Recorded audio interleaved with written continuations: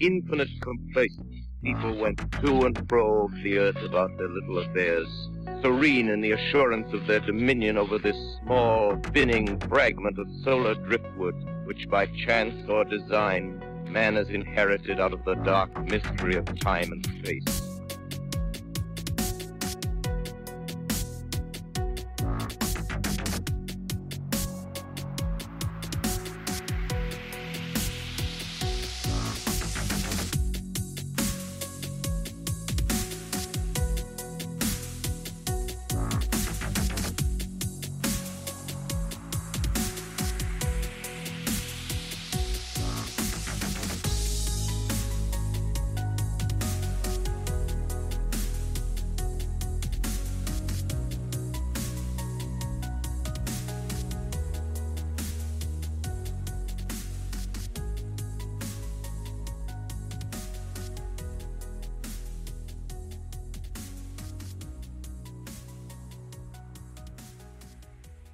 What if monsters and entities exist? What if all the encounters reported on podcasts like Into the Fray are true? What happens when they creep into our world from other dimensions? Who would stop them? Who could? Project Threshold. This fall 2023, Project Threshold, created by Craig Crawford, is releasing on Amazon in novellas, telling the stories of courageous teams battling against deadly horrors invading our world. And sometimes they don't win.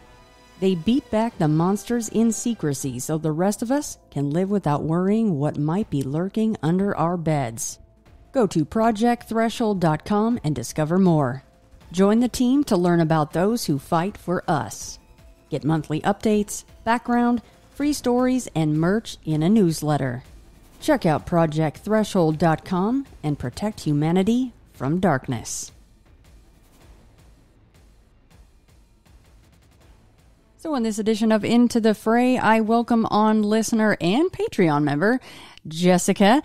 She wrote me actually a perfect email that I love to get, which included bullet points, but not really any details of those bullet points. It was the perfect concoction for me to go, yes, let's do this. So here we are.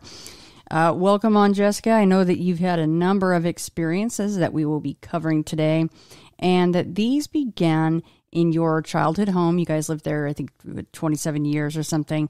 And forgive me if I pronounce this wrong, but it was Doughton Drive that you guys lived on, right?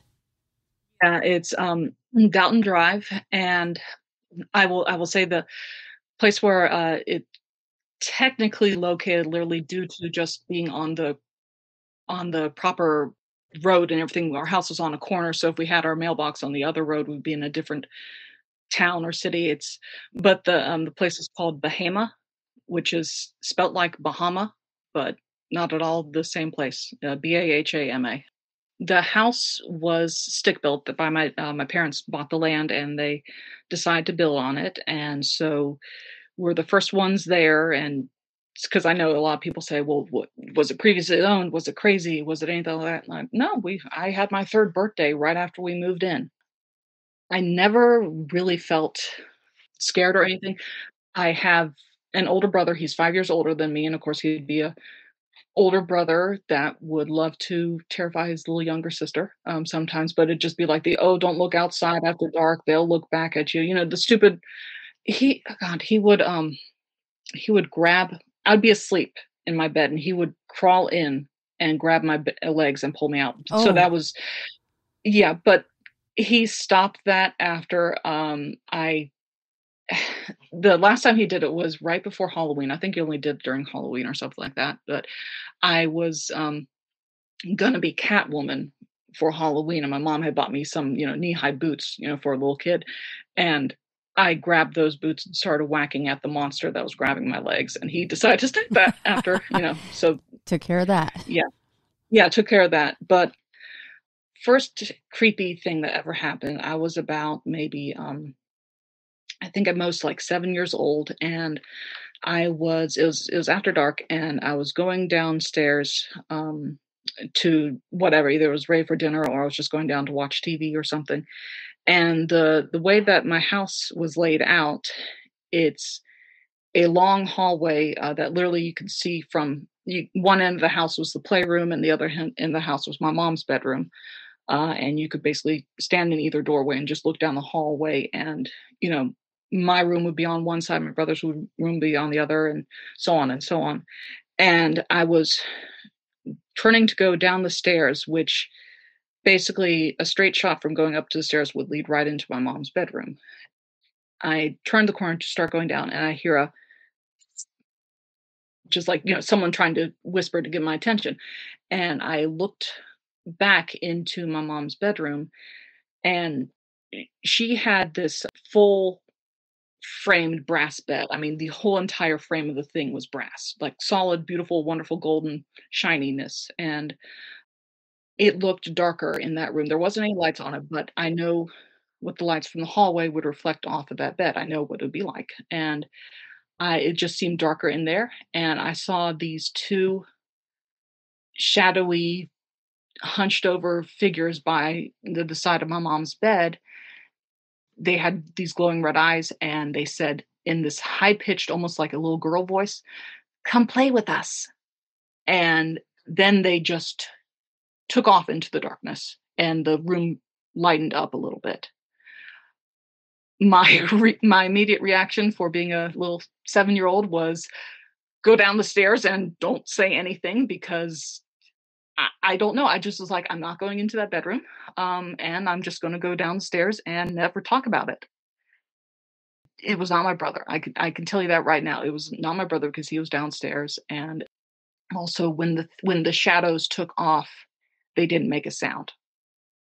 I don't know what the heck that was. It was a creepy darkness that was. It was a crazy one-off. I mean, I never had anything like that again. But granted, that even that one experience made me never want to look into dark bedrooms for the longest period in case I'd ever see those things again. I mean, that's a couple of unfortunate things. Not only just the sighting of the hunched over figures, but you have the combo of the red eyes and then that horrible high-pitched voice saying that. No thanks. Yeah, and they giggled. They did. It was, "Come play with us," and they giggled, and even the eyes moved when they giggled. Like, how when someone's laughing, their eyes sort of like bounce up slightly up and down, and it was. I don't know what the heck. I don't even know how the heck I didn't even tell my parents that there's something, scary upstairs. I don't know. I think it might have been, they might have said, "Oh, you're just making something up," or "It's just your brother trying to scare you," or something, or stuff like that just wasn't brought up at my house and everything like that. Right. Yeah, but apparently what my mom had told me when I mentioned I was going on to do the show, she had mentioned that there were things going on in the neighborhood. She found it was maybe further down the road from us, but it was, she told me, literally, I just found about this recently. It was a dead dog in a garbage bag that had parts of his skin removed. Mm. I didn't know about that. I knew that she had also found a white cat that had been, as she said, sacrificed. That led to briefly seeing a ghost cat in our garage, like just literally a once-off time. The dogs were barking in the garage, and we went downstairs. This was about maybe around my same age. And there was this cat just sitting on the windowsill inside the garage, beautiful white Persian thing, which was really weird. We didn't own my own cats. My dad hates cats and everything. We don't think that the dogs would have cornered the cat or anything to get in there. But basically what we did was we just opened up the garage door, and the cat calmly jumped down and walked out, turned the corner, and me being 7-year-old me who loves animals and everything, I thought, I'm going to follow the cat to make sure he's okay. And I turned the corner, and nothing. There's no cat there. There's no anything. And that was when my mom had told me that she had found the sacrificed cat, and she had buried it properly and gave it read prayers over it, stuff like that. People that hurt animals should be just strung up. I can't stand that when people do bad things to animals. No, I have, I've had animals all my life. I have horses and, cats and dogs, and yeah, I will go out my way to help animals as much as I can. Yeah. That's some really dark stuff. That's a recipe for some really, really bad, I mean, beyond karma. That's just horrible. Yeah, I mean, we found out years later that, I live out in the country, so when I say, just a little bit down the road, it's maybe like 3 miles down the road or something like that, but, we found out that there was a dog fighting ring in the, quote, unquote, "neighborhood," just the same general area. And, there were it looking growing up there at the time, I was living out in the countries, everyone keeps to themselves and you don't think about how weird stuff is, but now that I'm looking back, I'm like, "That was a odd, closed off neighborhood." I don't know. It just maybe it was something weird, but yeah, there were mistreatments of animals and everything there. Like people kept to themselves kind of thing? Yeah, people kept to themselves. Yeah, it was just I mean, we did neighborhood trick or treating and everything, but I couldn't tell you I didn't have any friends in the neighborhood. And I was never really invited over to houses for sleepovers or anything like that. It was just people in the country keep them themselves and everything. For the most part, it was quiet and everything. I would see nothing really like crazy or anything. Occasionally, I would see like little white things out of the corner of my eyes in the house and whatnot. Nothing. I was thinking, oh, maybe it's the ghost cat coming back to visit me. I don't know. Or maybe it was at the time that I need glasses. I have no idea. The next time that something notable happened was I was a teenager or something, and I remember I was sick and laying in bed, and it's just I was getting over a stomach flu, and my house is a two-story house, and so it was just after dark, and I normally was the sort to because of my brother and everything saying there are things outside looking at back at you, I would normally just close my blinds before it got completely dark. But because I was sick and because I was watching TV and because I was older and not nearly as scared of the dark as I was, I left my blinds up. And the way that my bed was angled, I could see out my peripheral vision out into out the windows and everything. And like I said, I'm on the second story in my bedroom, and I just see this globe of light appear. It was probably, I'd say it's about the size of a cantaloupe, and it was a sort of a golden light. You know how car lights used to be a more of a yellowish rather than the white that they are now. Mm-hmm. And it was a self-contained. It produced light, but it didn't illuminate anything. I knew it was in the tree, but it didn't I couldn't see the leaves or the branches that was in. And it would do like a pulse in a 1, 2, 3 dark, 1, 2, 3 bright, dark, and it did it a couple of times, just a soft, slow, steady pulse of light. And I'm watching this, and I'm literally immediately trying to figure out, okay, is there a light in my room? Because at the time I was watching TV, and literally the light from the TV was the only thing producing light. And I'm looking all around my room. I'm moving my head. The light outside is staying the same and it's not going anywhere. And then it just, on the maybe the couple of times that it did after the 1, 2, 3, and it dimmed to darkness. And I didn't see it ever again. Yeah, that one sounds really familiar to me, except for the pulsating part. I didn't see that, but everything else is spot on. I don't know what those things are. No, and it's the trees outside my house are sweet gum trees, and they grow really tall, and the branches themselves don't even start up until at least 10 feet, and even those branches are like maybe a centimeter less in width. So it's not like someone could have climbed it and put, a flashlight or anything there, because I was literally trying to figure out what the heck is that? It wasn't my neighbors because it was during summertime, and even the only time you could actually even see lights from the neighbors' houses would be during winter when all the leaves were gone. And I've never seen a light that close to my house at all. And it was weird. None of these things I could explain.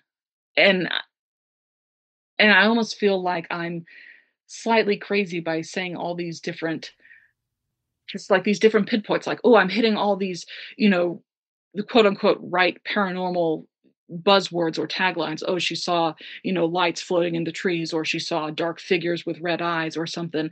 And that was actually what kept me so long from telling people about these things, because it sounds like, oh, it's just everyone else's story. It's you pick this off the internet or something like that. And I think it's much the opposite. Now, first of all, you said that you've been listening to my show, even just my show early on, from double digits. So you've heard many people come on and they have just a list of one-offs, right? Which I find the one-offs very fascinating. The stuff that you just can't really quite classify. But on the piggyback of that is, you said, well, it sounds like everyone else's. But to me, the more data points we have for these similar stories, because some of them have just a little tiny something different that'll spark someone's memory, or maybe that will kind of prod them to share with whoever, even if it's not for a show. Maybe that'll be like the thing that goes, oh my gosh, I had the same thing happen to me. That's crazy. And it might validate something for them. So I think that these one-offs are just as important as some like big story that takes 3 hours to tell and it was this, life-changing event, whatever it is. So I appreciate people like you coming forward with the one-offs, even if it's a huge list of stuff. That's great. I wish I had a list of stuff, except for in the house. That's not a lot of the stuff in the house. I think, as you well know, is not all that pleasant to have occur when you're trying to sleep there and just live and be happy. Yeah. It's. I don't know if I properly describe the way the light is. I know I've seen these recently. They're like little lamps that look like the full moon, Mm-hmm. and you can have one that's white or yellow, and it had the same tone of illumination for the yellow one, where it's like it has that inner light, but it doesn't really shine it out. Right. It's a glowing orb, and Yep. so that's when I saw those. I'm like, that's what it was. It looked like that, but when I saw it originally, they didn't have that sort of technology. Second story floor and everything, and I guess the next thing, going, because I'm looking at my list and everything, trying to remember all the crazy stuff that's happened to me. There was a point where my parents got a divorce. My dad is not a good man, and we think, at least my mom thinks that, and actually part of me too, when things started to get crazy with my dad, other things started happening. Nothing exceedingly malevolent, but I just was like, oh, there was a couple more frequencies of things happening. And it just, my mom actually, says that our old house was evil. When my dad was forced to leave, she went around and did anoint oil and the crosses and said prayers over the entries and exits of the house and everything, just to make it feel a little bit safer and whatnot. I remember this one time, again, it was maybe when I was late teens or something. I'm trying to remember the timelines, and it just sometimes floods all the way together. But I was carrying boxes up the stairs. They were not heavy boxes, but it was a stack of them, and they were big and awkward enough that you're just like, oh, they're just slightly over my field of vision, and want to be careful going up the stairs. And it was during the day, and I'm carrying them up, and again, it comes out of my mom's bedroom, and it's this, maybe it's about the size of a football or a soccer ball or something, but it's all I remember seeing is this gray fuzzy, and the way it moved was this multi-limbed, like a spider, except way more legs than a spider thing, that just rushed out of the room towards me. And I had the feeling that it was intending to trip me up for me to fall back down the stairs. To the point that I saw this thing, and I literally like did that, the crazy hop jump of something's going past my legs and I don't want to step on it, but I don't want to get hit by it on the stairs. And I remember even looking back down behind me to see if it kept going, and I didn't see anything. It was just this fuzzy thing. I don't know, but it had a clear intention of, "I wanna trip you up on the stairs and make you fall." Now, this was And that was your mom's room, right? it's yeah, my parents had their own separate bedrooms because for the fact that my dad snored, and so he had a room next to hers. When you went up the stairs, straight forward was my mom's bedroom, and if you looked the corner to the left of the stairs, that was my dad's bedroom. Basically, it was just connecting corner doors and stuff like that. Sorry, one more thing. The hunched over figures were also in your mother's room, correct? Yeah. Now, this is just conjecture, and you don't even have to tell me. It might be a little too personal, but I'm just wondering if, they did eventually divorce, so I'm assuming there was some fighting going on. Did they happen to go into your mom's room a lot to argue or fight or anything different about that room? Yeah, they did. Yeah, they because it'd be the furthest room from from the kids' rooms and everything, and they would argue in there, or they would argue downstairs. When I say my dad was not a nice man, he would love to torment you, at least psychologically or financially or whatever. Again, I didn't learn this until years after it happened, but he had a home office that was down the hall near the playroom. And after a argument that my parents had, he went into his office, closed the door, and his parents had been hunters, and so he actually had a shotgun behind the door. He apparently opened the window in his office, removed the screen from it, and actually shot the shotgun outside the window, making my mom think that he had killed himself. Oh my gosh. Yeah. And so she told me that she banged on the door saying, "Are you okay? Are you okay? Are you alive?" And when he didn't answer, she didn't know if he was dead or not, which he wasn't, but she actually threatened to call the police to have the door broken down, and that's when he opened up the door. Wow. And yeah, he's not a good guy. Yeah. But do I think that contributed to a lot of stuff? Absolutely. But after he left, it didn't seem so dark and scary, but other things would happen. And I wouldn't even say that they're like dark or scary. It's just like, oh, more stuff came by or came visiting. For example, I was, again, this was during the day. I was probably in my 20s or early 20s or something like that. 19, 20-year-old. And I'm walking back to my room during the day. This little man comes out of my bedroom and he's, walking along. And I mean, when I say little man, I mean, he's like at most 3 feet. He walking and minding his own business. And you know how, when you run into a person you don't mean to, and so your body just naturally backs up, reacts like reflexes and everything. That's what we both did. I backed up away from him and he backed up away from me. And he's looking at me and I'm looking at him. It's almost, I could see in his eyes that he realizes I can see him.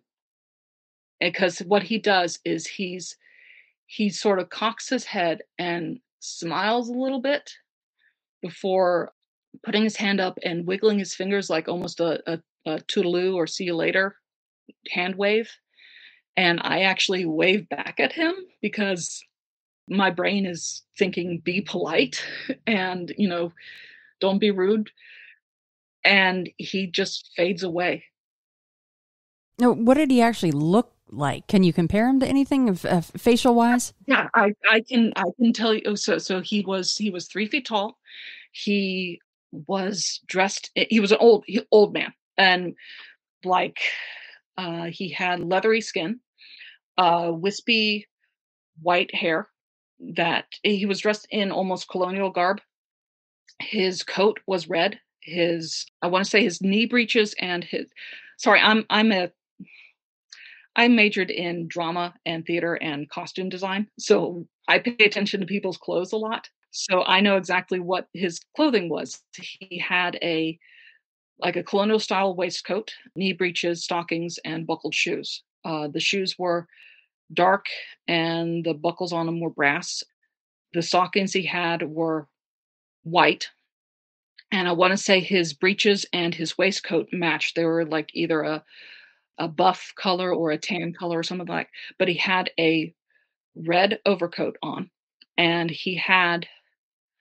I didn't understand it at the time, but he had a hat that I thought looked like a mix between the colonial tricorner hat, the triangular three-corner hat, Mm-hmm. and what I'd known as the bicorn hat or the Napoleon's hat.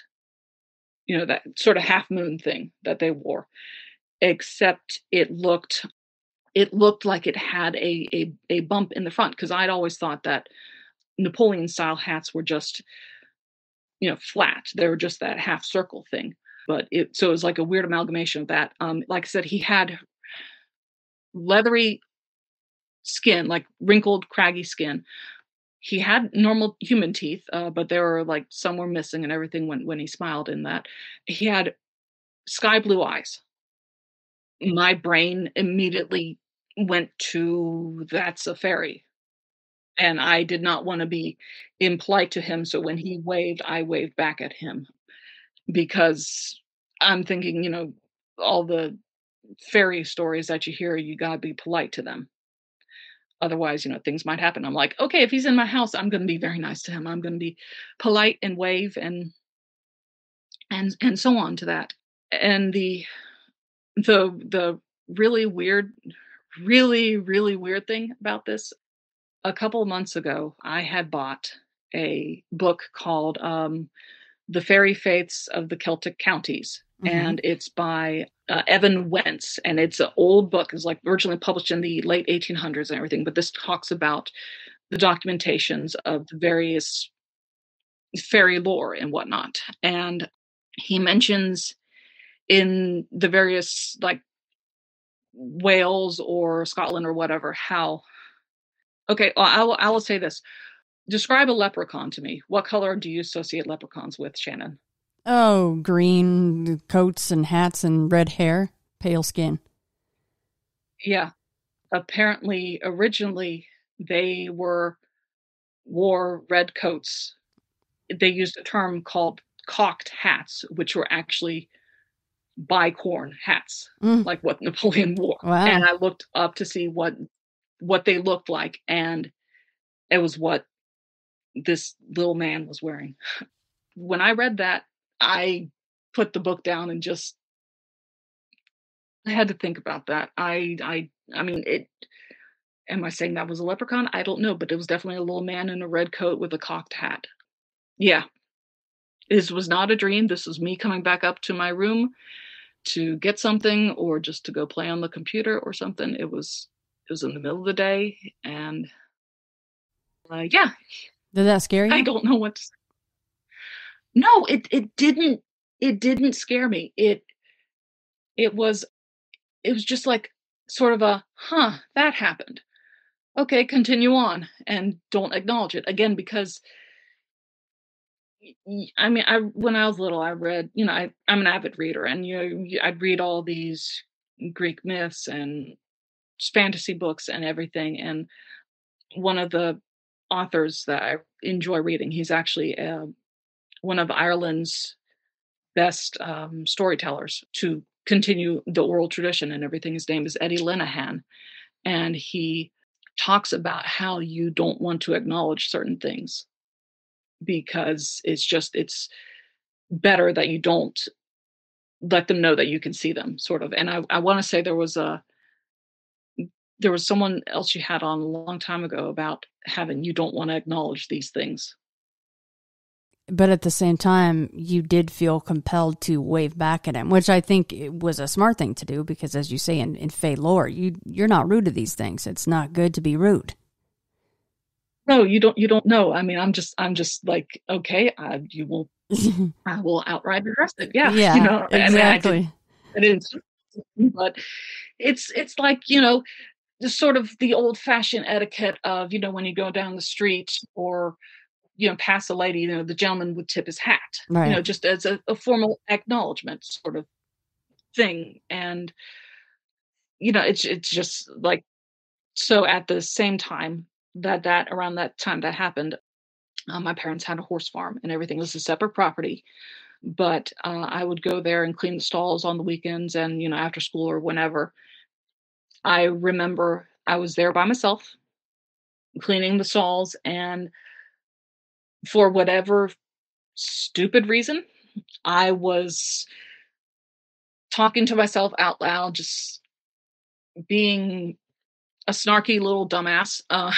And I was either doing a mental, just a stream of consciousness, talking and everything, but I was snarking on the fairy folk and the good people and everything. And I remember that I left the stall, and almost immediately this rock, maybe the size of a half dollar, just goes whizzing by my ear from within the barn. And Mm. it's not like it had dropped vertically, it was horizontal. I literally saw it pass from behind my ear to in front of me. And is just this rock. And no one else was in the barn. No one, no animal, no human, no nothing. I was on the property by myself. And I looked at the rock that landed on the floor. I just immediately said, "You're right. I shouldn't have done that. I shouldn't have said that. And I'm sorry." Because on the property there were, and I mean, I'm in North Carolina. So this is not Ireland. This is not Scotland. This is not, there's enough of a disassociation from that home country and everything, North Carolina. So I'm just like, I'm still going to be polite, because on the property, there were, during the summertime, areas of the grass that would essentially have darker rings of green on it. They weren't mushrooms or anything, but it was just like, my mind said, "Oh, fairy rings." It was either like maybe a day or two later, I was going out again from the barn to go retrieve a horse, maybe bring him in for dinner or something. But it was again during the day. Out behind my barn was a wash pad. It was a concrete wash pad where you just would either rinse out buckets or wash the horses. And I'm walking past it, and I'm hearing the tap, tap, tap of someone running across the concrete pad. And this is maybe like a 10-foot by 10-foot. So if you're a normal human sized person, one or two, tap taps. But this was a smaller, but definitely a person running. And it sounded like it was a hard soled shoe on it. I turn around, and literally I see what looks to be the back half of, basically essentially a human leg and maybe part of his back, of a person ducking behind a fence post under the bottom rung of the fence. So that would be maybe a foot tall. It looked again like a buckled shoe with knee breeches and stockings, except it was more shadowy. It wasn't in full color. It was like tones of black. And I looked at it, and as much as my curiosity said, "Hey, go look to see if you can see more," I decided not to. And I again wanted to be polite, because I had acknowledged the presence, and I just said, "Good day to you," and proceeded into the pasture, and not trying to think about what the heck just happened. Did you start to dislike going in and around the barn because of these two incidents? Mm-mm. No, the the farm was, I liked the farm. It was big, like 36 acres or something like that. And I could literally go out, because sometimes the horses would play a hooky and not come to the gate when it's feeding time, and we'd get there sometimes way after dark. And so I would literally go out into the pasture just with a halter and lead rope, no lights at all, and I would be able to find them. I would just go out into the darkness because I knew where they would be. And I would have no problem going out there in the dark, because some of our horses didn't like flashlights, and also, just was less cumbersome. It had at least one hand free as opposed to one hand holding the halter and one hand holding the flashlight. Granted, there were some nights that it felt darker. It felt like the darkness was more tangible. It felt like how there was something bigger and older walking about. And when I say that, it's not like a predator. It's not like a bear or a cougar or anything. It's this. When I told the story to other people, it would be like this would be something like the Wild Hunt. Like you didn't want to go outside on nights that felt like this. That it would, if you did have to go out, you want to be quiet. And this wasn't just my mentality of me going back to being scared of the dark. The horses would actually behave differently on these nights.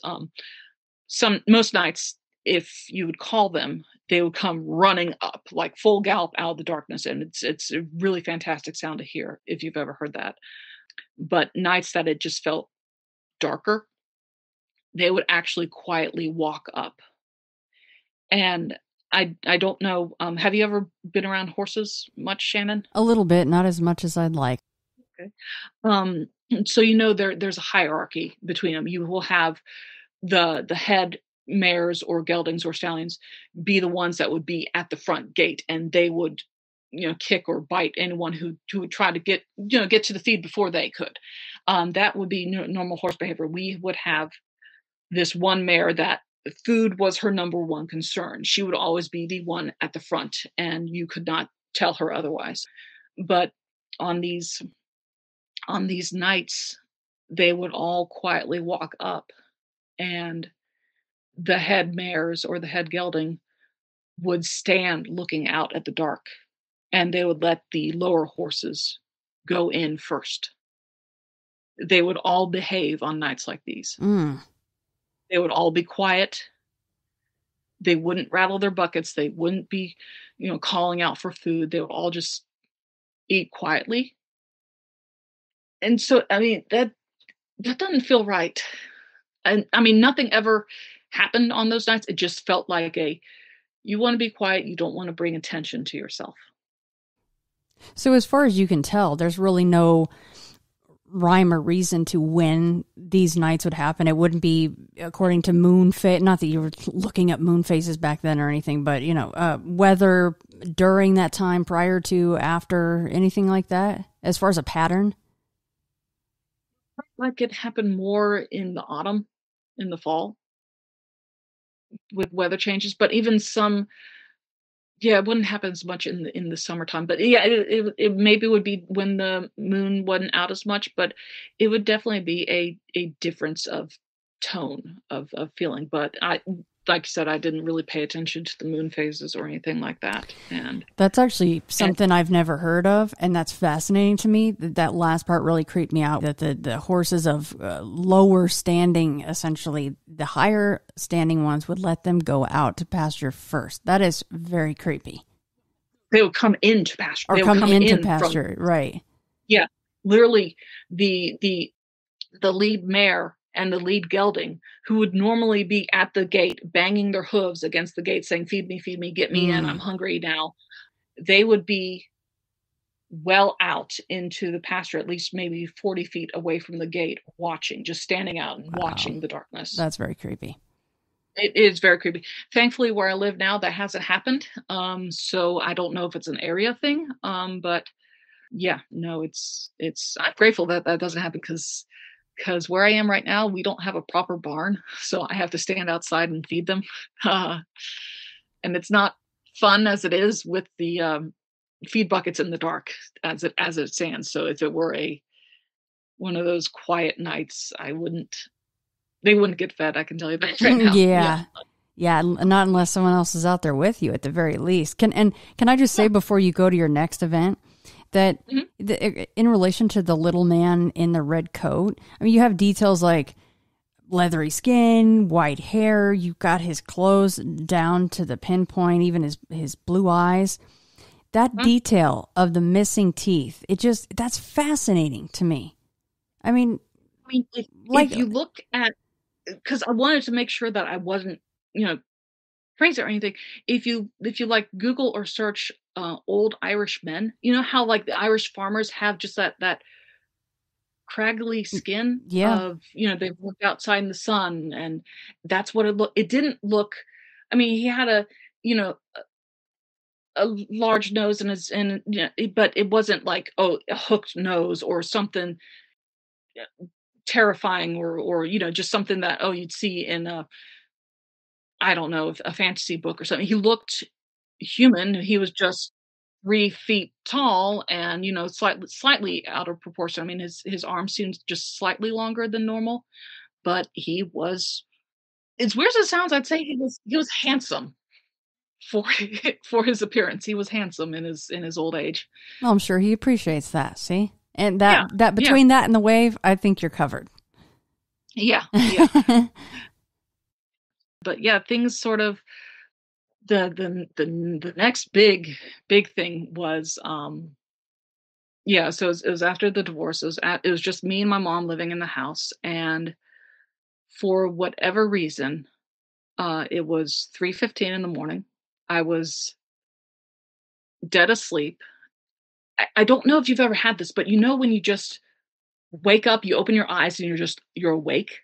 It's like you're not groggy, but it's just like you close your eyes and then you open them and you're awake. So I was not groggy at all.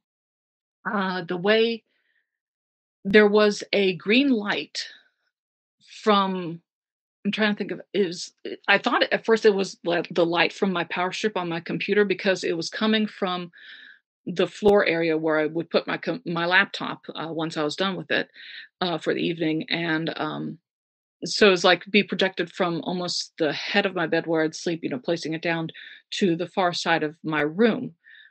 But I know that the light from my laptop power strip wouldn't have projected that far, because it illuminated that entire side of my room with a green light.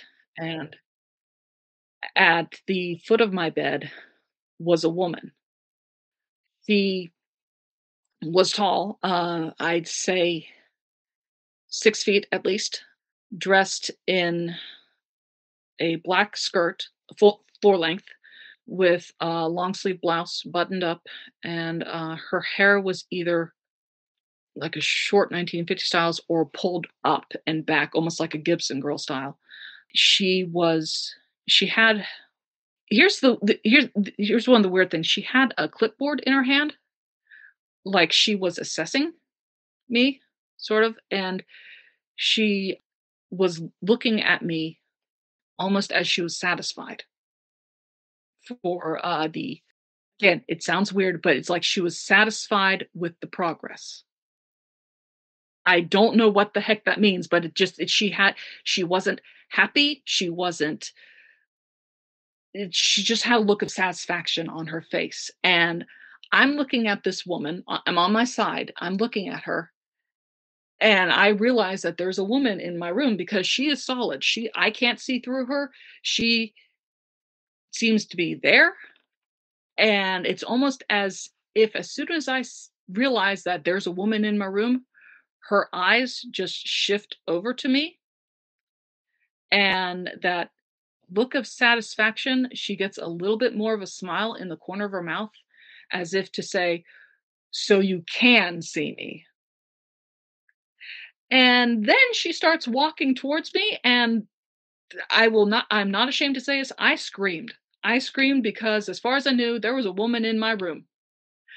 So I immediately roll over to the other side of my bed, which is where my bedside table lamp is, and I'm thinking, I better get this light on, because I was expecting at any moment to feel like a hand going across my mouth to stop me from screaming, or to grab me, or to something. And so I flip the light on and I look back, and no one's there. No one is there. And then with within maybe 10 seconds, my mom comes bursting into my room. She opens my door and says, "What's wrong?" And I said, "There was a woman in my room." I even looked under my bed thinking maybe she ducked down below my bed and is hiding in there. This woman that's dressed in a floor length skirt and everything. My mom proceeds, we search the entire house. We make sure all the doors are locked, and they are, all the windows are locked. The dogs, who at the time, we had a English Border Collie and a Beagle Basset mix. So we had both the sight and sound and smell area covered for if we had any intruders, because they would go off on the smallest, stupidest thing. There's a squirrel out in the yard. They would go off on that. But they were quiet. Literally no one else was in the house. And when I get back to my room, I would have brushed this off as sleep paralysis or a waking dream or something to the equivalence of that. But my mom asked me the question of, "Did you close your door when you went to bed tonight?"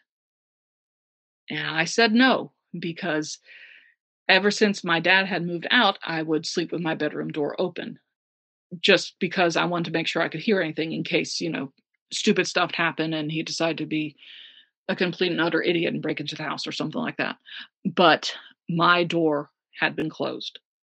I remember that when I woke up to see the woman, that where she was positioned, she was standing in front of my closed door. My mom opened my door when she came in. So I don't know what to say about that.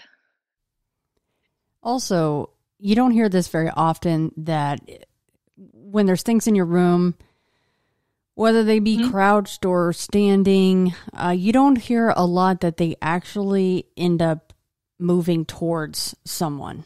That is a very terrifying aspect of that story. I was literally preparing. I was thinking, if I don't get this light on, and even if I do get this light on, I was waiting for a hand to come across my face to grab and to shut me up or to pull me back or something. And yeah, I don't know. I don't know what to say about that. I don't know what she was. I don't know who she was. I've looked through, I have a lot of old family photos and I can't find anyone that looked like her. So I just makes no sense, because, obviously, like I said, these are weird one-offs. I can't find any connection with anything that has previously happened. I don't know. Now, what did your mom say about this? And how many of these occurrences? I know the very first one you didn't say anything about, but what about the subsequent ones? Was she told about everything else going on? Well, obviously, she heard me screaming. And I said, there was a woman in my room. There's a woman in my room. And she still doesn't know what the heck to make of that. She literally, anytime I bring that up, she's like, I really don't know what the heck that is. Oh, no, I mean the, like everything else, like the gray fuzzy thing with the tons of legs and the little man in the red coat. I don't think I've told her about any of that, because we were already dealing with enough real life stuff, because as crazy as my paranormal life, my real life was also crazy, because at the time of my parents' divorce, my mom's mom, it was discovered that she had a brain tumor.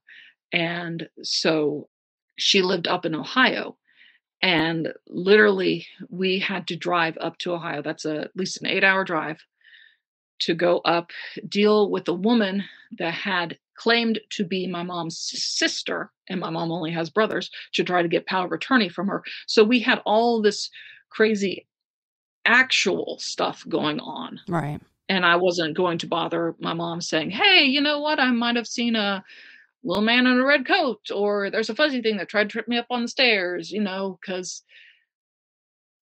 you didn't need that extra stress or that extra worry or concern, or at least I didn't think that she needed it, because like I said, we got enough stuff going on in our real lives.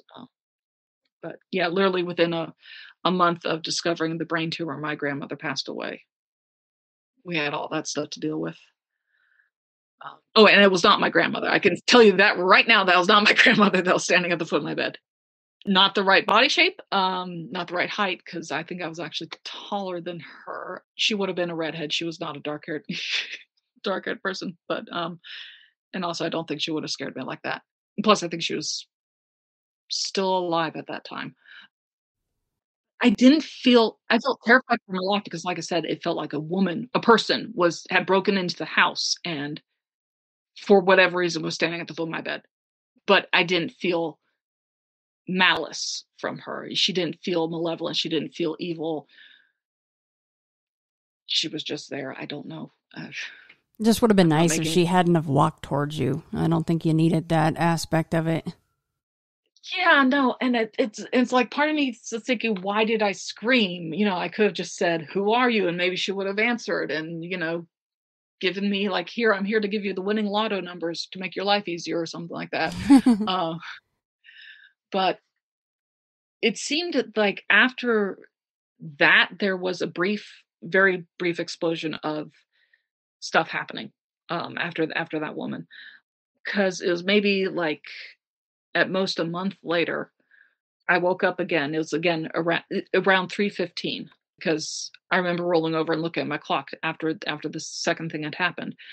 But, again, I'm sleeping on my side, and I just wake up. There's no illumination this time. It's still, dark in my room for whatever moonlight or it's a security street light outside. And I just see what looks like this person peeking over the side of my bed and just looking at me. I It was done in complete shadow, except for the eyes. The eyes were, sort of how in animation they just have the oval eye shape and the little black dot for the irises. Mm-hmm. Just a really simple. It looked like it was that, like you had a black figure and they were like, okay, we got to show where the eyes are, so put the white parts and have the black stuff. And it was just like I could see curly or wavy, shortish hair, like boys having a little bit longer hair than normal. Like I don't know how they used, just chin length hair, but it was sort of curly or wavy because it stuck out a little bit, like bedraggled or a mop head or something like that. And he is watching me, and I again didn't feel any badness or anything. It's like it was almost a curiosity of watching me. Then the eyes got wide because I think he realized, and I call him a he because he gave off like a little boy sort of vibe. The eyes got wide because he realized, oh no, I've been seen. And he ducks up. He like literally does almost like this dive to the side. And I'm waiting to hear a thump on the floor, and I don't hear anything. And that was basically it. I roll over to see what time it is. I'm like, oh, 3:15. Okay. Because at this point, I'm just like, chalk off another, scratch, mark the bingo card off, eyes looking over at my bed. Because again, this just seems to hit the weird. If you had a bingo card of paranormal experiences, it's just like, hey, this is what's happening now. Okay, check that off the list. Get a couple more. You win a free burger or milkshake or something. I don't know, or you get to see Bigfoot. Yeah, when does Bigfoot come in? Let's make it fair for the big guy, I will say this. I will say I've never seen Bigfoot. I've never seen Dogman. Never seen aliens. Nothing like that. This is all just like everything else. Do you think, and this may be too early to ask this because there's more coming. Sorry. But no, I didn't mean it like that at all. Maybe I should say this, but I'll go. I already started it. I'll just go ahead and say it. Do you think this is all one thing that just marauds around as different things tailored to different people? Maybe I don't know. I think I would say it could be the same group of entities of the good people, the fair folk, and everything like that. Because again, it just for some reason it seemed like this little guy looking over the edge of my bed was sort of connected to the woman and maybe even connected to the man in the red coat. I don't know. Mm-hmm. It just, I mean, if you have any listeners or because I know you have connections with certain people I know you've told people in the past, hey, if you want me to reach out to people that would know anything, or if you hear something from someone, Yeah, I'm curious. I'm like, does anyone have any insight to this? What the heck does this mean? You know, am I just some random, hey, let's go screw around with Jessica now. Let's go, we haven't bugged her in a while. Let's go check in on her. Or does this mean something? Because I don't know. I can sort of see very fragile, tenuous strands of connections between these things, but I don't want to outright say, yes, this is Right. exactly what it is, because Oh I don't yeah. know. There's definitely no way to Yeah. know for sure. That's just conjecture. Yeah. But okay, well what about like your older brother, for example? Did he have anything go on? Not that I know of. I don't think. Would he tell you? No, if he's ever had anything, he's never told me. The only thing that I know that my parents both experienced was when they were looking for property before we bought the horse farm. A little bit down the road was an old abandoned chapel. I mean, we're talking maybe latest it was built in the 1800s, probably 1700s or something. It was derelict. It was ramshackled and whatnot, and there was a little small cemetery there. The plot of land beside it was for sale. So my parents had decided they would go, look at the plot of land, and then they decided, oh, hey, let's just look at the church and the cemetery. And my mom is, and when I say it's a small area, I mean it's probably no more than 40 feet wide, the entire property of that thing, or at least the area. So my mom was looking at the headstones in the graveyard, and my dad decided he was going to go. This is all what my mom has told me. I was not there, but my mom said that my dad went into the chapel or into the church, and then she heard a church bell ringing, and my dad came running out of the church. And the way that the building was so broken down is you could look inside the where the bell would be in the steeple, and there was nothing in there. There was And not so that, even a bell in there. yeah, Oh my no, gosh. That's a cool no, story. yeah. And from what I can remember of that, because that place is been bulldozed and removed and everything, and I hope they got rid of the interred people as well as just the headstones. But when we would drive back by that place, I would just instinctively not look at that. I would not look at the chapel. I would not look at the church. Not out of like, oh, it's where dead people are. It's just like, no, you don't want to look at that. No, don't want to look at that. Just like some sort of weird instinct of sort of like, something is hot, so you don't want to touch it. Yeah. You don't want to conjure up something or bring attention. Bring attention. It's because wow, this actually sort of segues right nice into it. The thing that I made mad in the woods accidentally. So, like I said, I have my childhood home had about 10 acres, and it was all wooded and everything. And there, we would go back into the woods, and we found what was the remnants of an old. My mom called it a moonshine still, but we found even foundations of an old cabin and stuff like that. Like basically nothing there, and you could literally walk over it and not realize it was there. But and I'd have no problem going into the woods, walking through and whatnot. This one day, I was at my house alone. Mom had gone out for errands or whatnot, and I heard a car like slam the brakes on the screeching things, and I look outside the window, and I don't know if this is connected or not, but I saw a dead deer in my backyard. It like my brain had thought, okay, a car had hit it. It jumped the fence of my backyard and had died, you know, for whatever reason. And I realized that, okay, I might as well just go get the deer so that the dogs don't go after it and I won't have a bigger mess to clean up. I go down, and it's a fawn that is old enough that it's lost the majority of its spots, but it still has some stray remnants. And it was maybe about 40 pounds, 50 pounds, or something like that. I don't know how much deer weigh. But so I really don't know how to dispose of the body, but I'm thinking, okay, I just got to get it into the woods and let nature take its course. I carefully carry it out, and I take it down into the woods, down the hill that it is, and I find this area that is, it's like a little mossy, not a clearing, but it's where the light had filtered through, and there's more moss than normal, and there's like this little stump.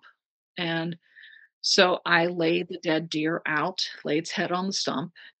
I say a few words over it, say I apologize for its death, and because I don't know, I just wanted to have it, give it something, be nice to it in its last moments. I don't like to mess with dead things. I just, you be respectful to the dead. That's what I was always taught. And so I leave it at that. And okay, there's gonna be maybe, a dead deer there or whatever. It's far away. You can't see it from the house and whatnot. That night, I have a horrible dream. I have a dream where it's like storm clouds and eyes coming from the woods, and something is mad at me, and it's directly mad at me, like, how dare I do this thing.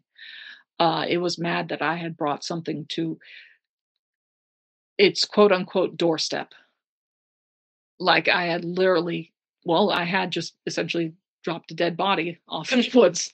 And I had never had a dream like that. Because those woods, they were just my woods. I never had a problem with them before. I had my favorite trees in those woods. It just seemed like I had pissed something off by bringing in this dead body, this dead deer. The next day, what I did was, again, my mom had left and gone to run errands, and I decided that I was going to go apologize. And I got maybe 10 or probably 10 feet into the woods. And I just had a feeling of, if I go any further, it's going to be bad.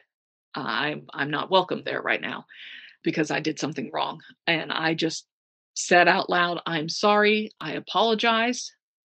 I did not mean to put that deer where I did, and I'm very sorry. And I backed out of those woods.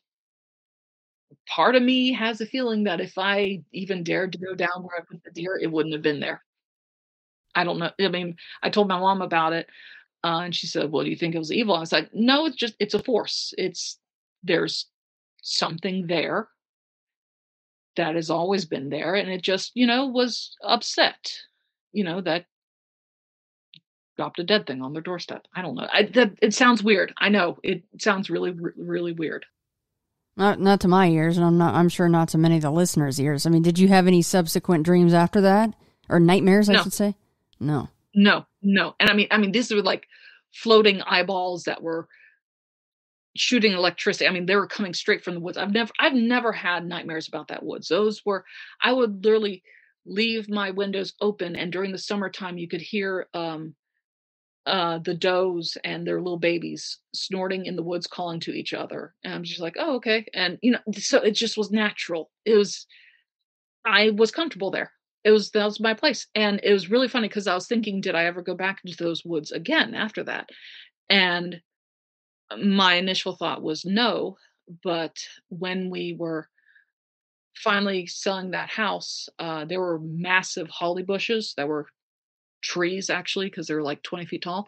We had those cut up, and we couldn't pay to get them removed. So I literally took a wheelbarrow, loaded the logs up and everything, and just carted them down in the woods like it was nothing. And I only just realized that maybe a couple months ago that's what I did after that. So it was like completely normal. Like whatever error was done was forgiven. Because I mean, I've never even had to worry about walking on snakes in there, because we do have copperheads. Apparently we do have black timber rattlesnakes or whatever. I know they're rattlesnakes, but yeah, copperheads and everything. But I would never really have to worry about, going traipsing through the woods and accidentally stepping on them. I actually had a friend who said, aren't you worried about that? And I'm like, no, it's never happened to me. I've never stepped on a snake. I always look where I'm walking, but I've never stepped on anything bad. And it felt normal. It felt like how it used to feel when I was taking those holly trees down. Well, see, and I don't know. even being respectful of the dead deer wasn't enough to save you from that. No, I think well, I mean, it'd be just like when I think it was almost like, hey, you're involved in or you come across a car accident, and unfortunately, someone had passed away, so I'm just going to take the body up to someone's house and leave it there. Mm-hmm. I mean, it's almost like what'd you do this for? You shouldn't have done this. You should have at least buried it. Instead you just put it on my doorstep. What the heck? I don't know. But yeah, but that's at least takes care of my childhood home. But it's not nearly the weirdest stuff, that because it's like I'm trying to yeah, the next the last 3 things I have are the weirdest ones. So we sell my childhood home, and we actually end up renting a house in a suburb with an HOA, which is something I've never had to deal with before, and I never want to deal with it again. I'm a country girl. I'm not used to having neighbors within 20 feet that every time you go outside in the morning to get to leave for work, they're like, "Hi, good morning." I'm just like, I'm used to having animals as my neighbors, not people. But this was one of the earlier homes built in the housing unit. It wasn't creepy. It was very nice. It was like built in 2008 or something. So it's brand new. We're one of you had the original owners, but then they decided to move to, I think, California and keep that as a rental place. So we had that. It was nice. It was, I don't know. Again, it was just a house, but I would notice that. So while in the house I grew up in, I would see white shapes, just like little fluffy white cotton ball sort of things. Here, at the rental house, I started to see flickers or ripples in the air, and I'm not talking about like full size human beings, like what people call Shimmer Man or the Predator or something like that. I mean, it's just like it'd just be like a 1 foot section or something, like a little ripple, like if you had a tissue paper or something. Nothing big, and it'd just be a little ripple that would move across my field of vision in the periphery. And if I'd look, nothing would be there. Or it'd be a little flash of shadow, little tiny things. There's at one point I thought we had a mouse, and it obviously wasn't, because we never had anything like that. But the one big creepy thing was I was up late, reading or something. It was about 1:30 in the morning. Again, my bed was facing the doorway out into the hall. I just see this thing coming from like the upper right hand corner of the bedroom doorway, like looking in from the hallway. This white circle, this 2D flat white circle of the most rudimentary face you could have, literally like black dots for eyes, a triangle for a nose, and a little line smile. And it's like it just peeked down from the corner. Yeah, and like I said, this is maybe 2 feet wide, and it's looking at me, and I'm looking at it, and its smile, again, it keeps it in a line, but it's like a scribbly smile that goes into almost a half circle, just like this big scribbly smiley face, essentially. And it again fades out. It fades out like what the man in the red coat did. What I did was I basically looked for a couple of I had the soundtrack from Sister Act on my computer, and I just started playing the hymns from Sister Act just to make me calm down, because I had a feeling that if I went to look around the corner of my bedroom door at that exact time, it would still be there. And I had a feeling that it was a big, big thing Mm. that, yeah, I swear to God, it was if you literally took literally a flat circle, 2 foot wide, and you just would draw the black dots for eyes, a triangle for a nose, the line smiley face, and that's what it was. I don't know. It honestly looked almost like a mask. I didn't want to go after that. That had the same feeling as those little dark shadows with the red eyes. I mean, 2 foot wide is big. Yeah, whatever it's attached to is not good. No, and it was just like, again, let's freak Jessica out. She's had a quiet time. Let's make her go crazy again. How long had you been living there when this happened? Maybe about. See, we stayed there for 5 years, so maybe about 2.5 years, and that was literally the only big thing that happened there. Nothing else crazy. Nothing else. In your estimation, is that something, quote unquote, following from the other house? I don't know.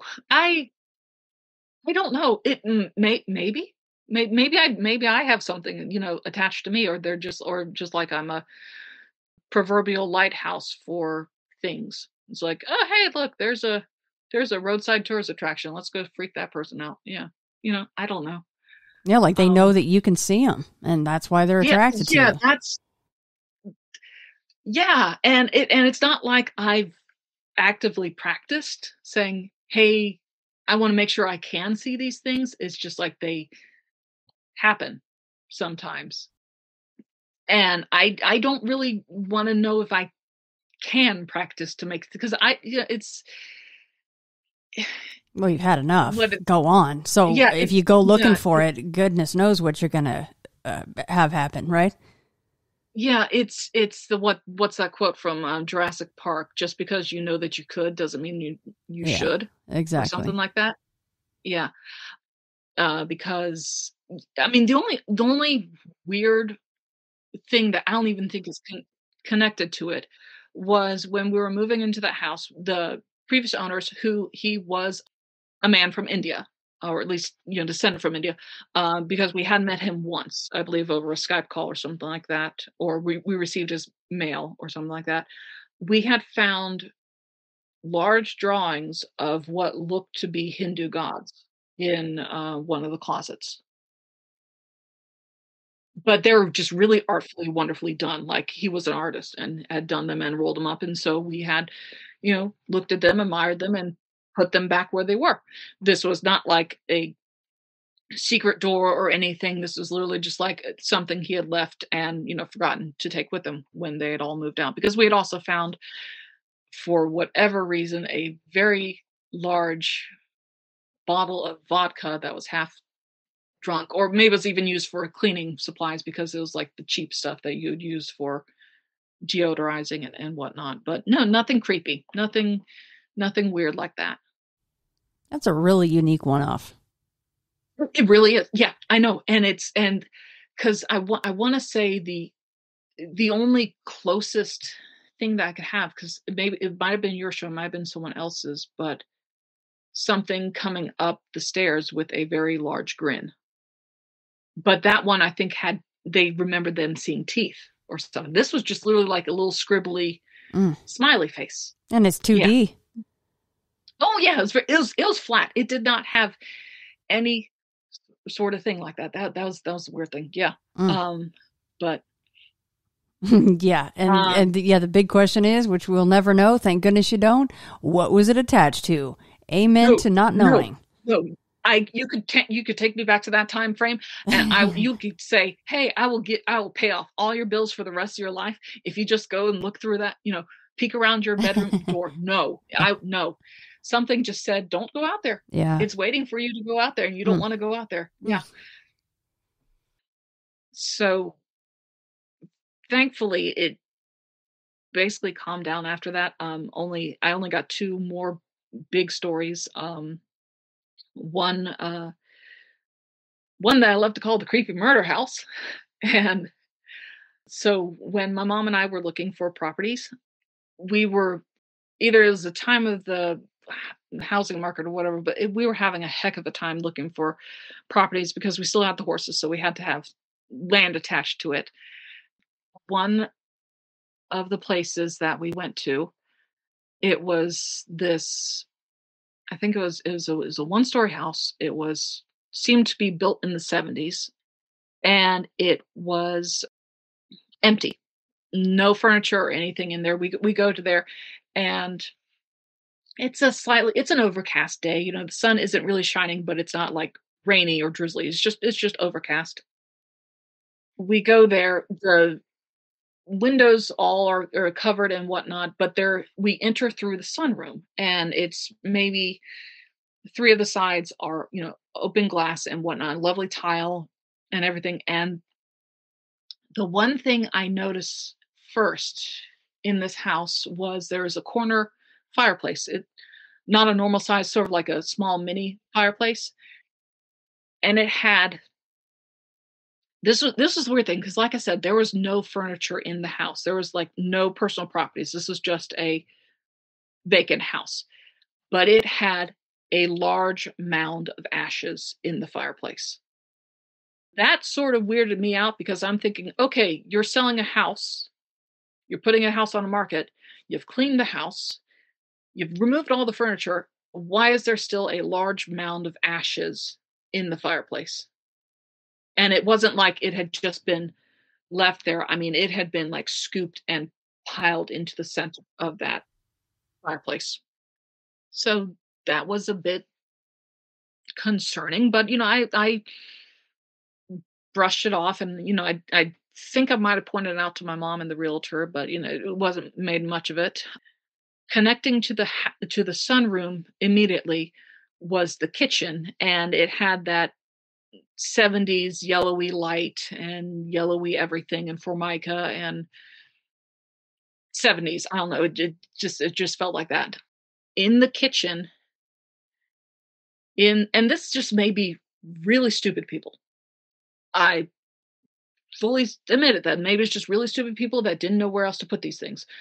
But my mom's looking through all the cabinets, and she opens up the oven, and there are a bunch of aerosol cans in the oven. And this house still has electricity on it because the kitchen lights are on and everything.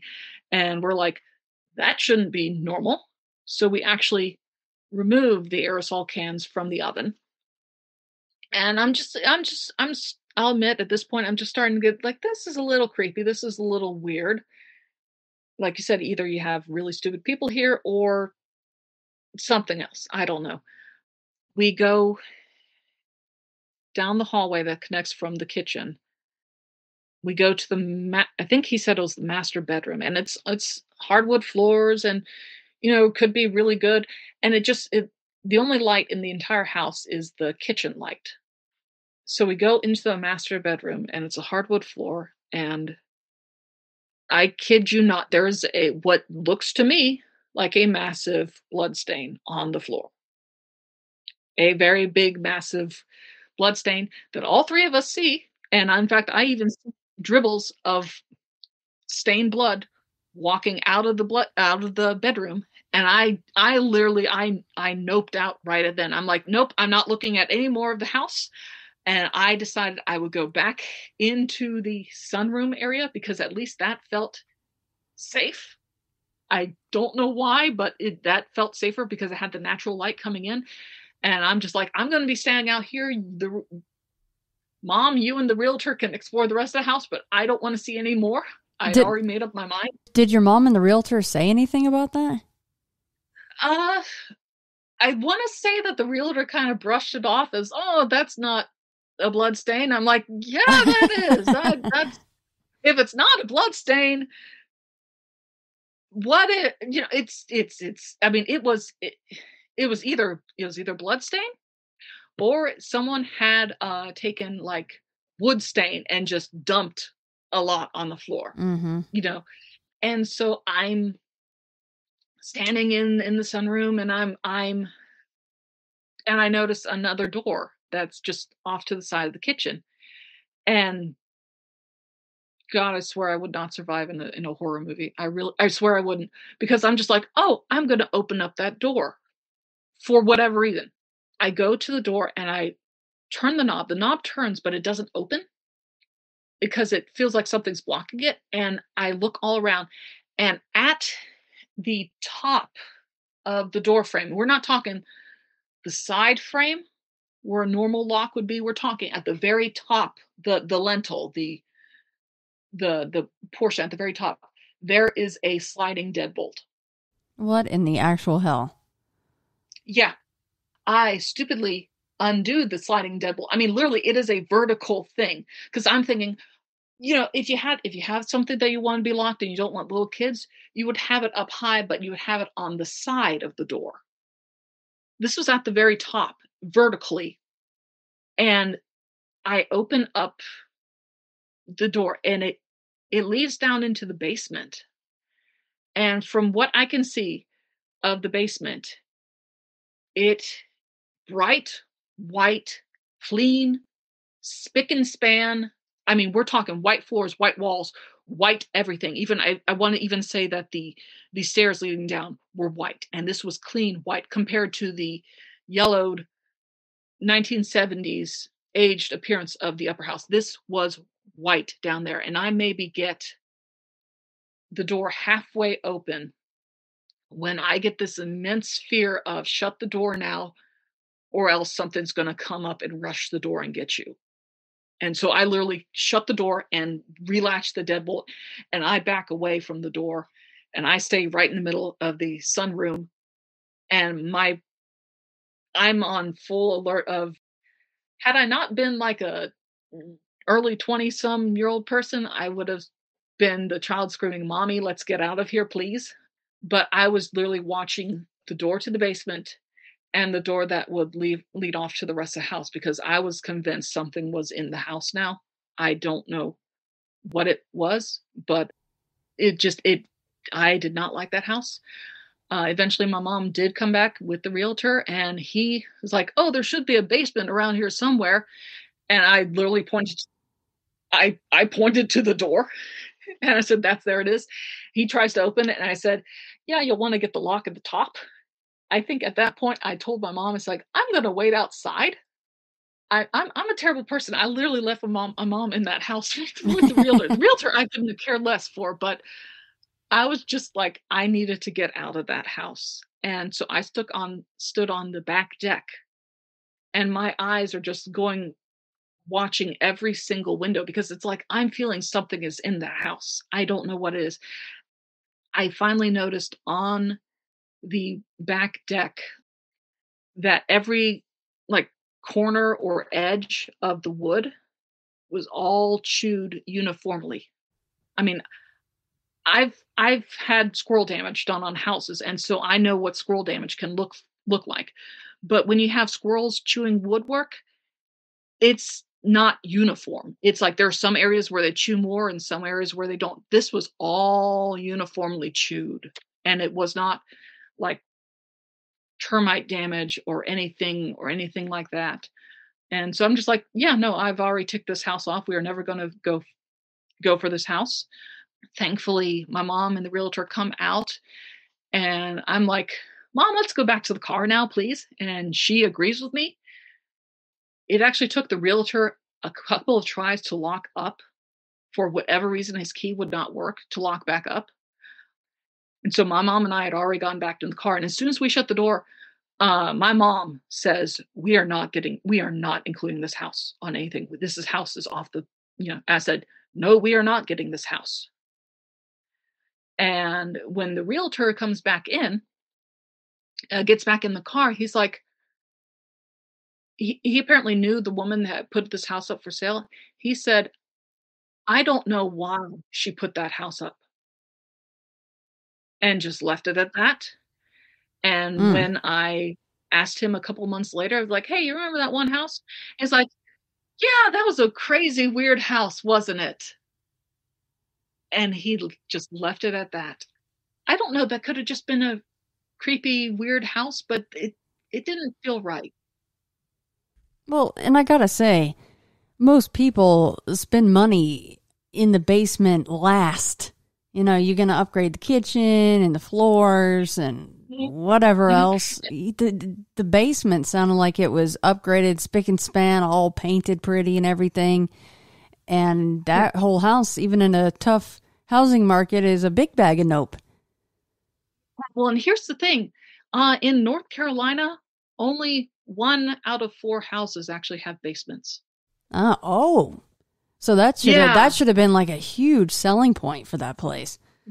Yeah. I mean, because, it rains a lot here. And so, you get all the swampy clay water, or the clay foundation that keeps water in the house. So, you wouldn't want a basement that could potentially flood or get mold or whatever. So, I mean, just like, why did that have a basement? Why was it all nice? And why the heck I'm more weirded out by the fact that there was ashes in the fireplace out of a house that has nothing else in it.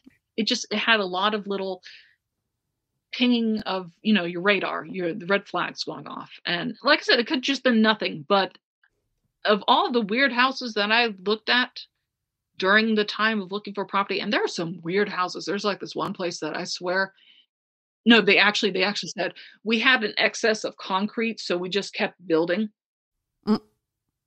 Yeah, it was yeah, but this just it. Well, and here's the thing. I tried looking for that house, looking for the emails that would have had pictures of the properties. I can't find it anymore. And it could have been just because I got that off my list and therefore didn't want it. But it's like I can't even remember in the general vicinity of where that house was. Well, it was down there, don't you, Jessica? That was the Dexter kill room down there. Yeah, no, seriously. It was, when I say it was like white and spick and span, I could have sworn that it maybe even had plastic. Oh. Plastic on the walls. Yeah, I'm just like, no. Nope. No. Here, I'm going to turn the gas on and we're just going to walk away. You're like, actually, let's put those aerosol cans back in the oven and turn it on. Okay, let's just save everyone the trouble here. Yeah, so that's why I'm like, that's a creepy murder house. I don't like that. I hope to God that place says like torn down. Yeah. Yes. Yeah. Oh, it was brick. It probably wouldn't have burned. Oh, that would not have worked. No.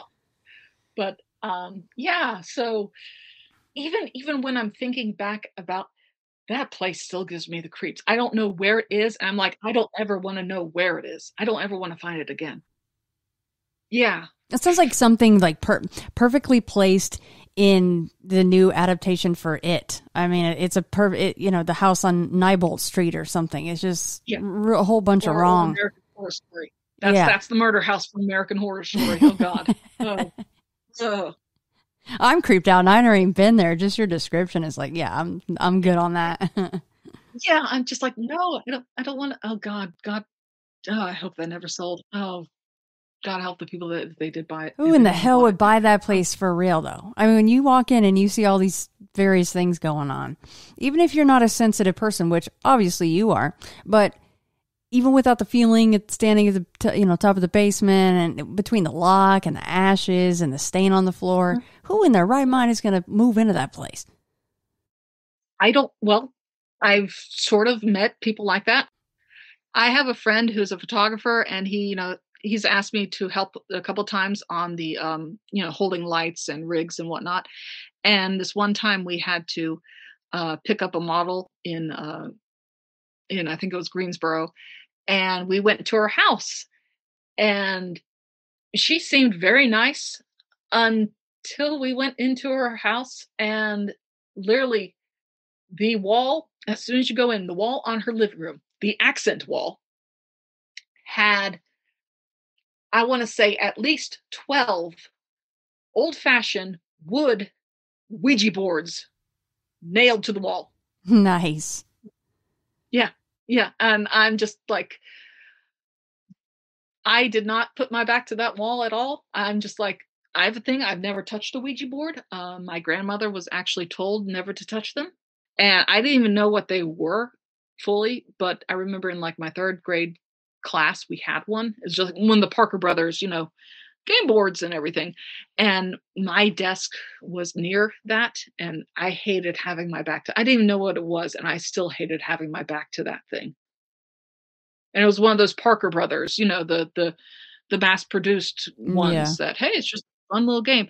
But this woman had hand carved old fashioned wood Ouija boards nailed to her wall as decoration.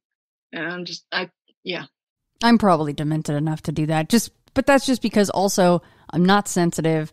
I hardly ever have really, especially in the quote unquote just straight paranormal realm, I hardly ever have anything happen to me. It's been a lot of years, and I don't know if you want to count the orb in the trees, straight paranormal, fine, or ghosty, whatever, but who knows what the hell those are. But yeah, I'd probably hang some Ouijas up. Yeah, well, I mean, they're probably like, Shannon does that podcast. She gets us out enough, so we don't need to bug her. Yeah. Maybe that is what's going on. I keep waiting, Jessica. I'm telling you, nothing finds any interest in me, but that's all right. Yeah, no, she gets enough weird stuff. But the last story, because I know I've been keeping you for a while. The last story is the biggest, craziest. I call it the biggest and craziest because it's definitely undeniable of what happened. So in about 2016, I was temping for the state bar, and that in its own self was a story, whatnot.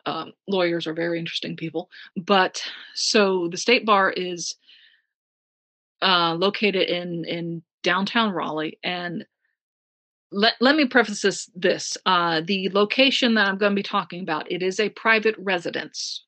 So anyone who's listening, please do not bug these people. This is someone's home. It is on the historical registry, and just, you can walk by it, but just don't go up and knocking on the doors, because I'm sure they get enough crazy people already. The state bar is across the street from a old residential home, and you notice it's really weird because of where the house is placed. It's not in a normal neighborhood. It's literally in the corner of a parking lot for one of the museums there, because it was probably one of the first homes built in Raleigh. So it's on the historical registry of deeds and everything. It's there are actually two houses. One is the Haywood Hall and Gardens, which is a different place, and this is the Richard B. Haywood home. And so every day after during lunch, I would have to walk by it to go to the food courts and whatnot. The restaurants downtown and everything.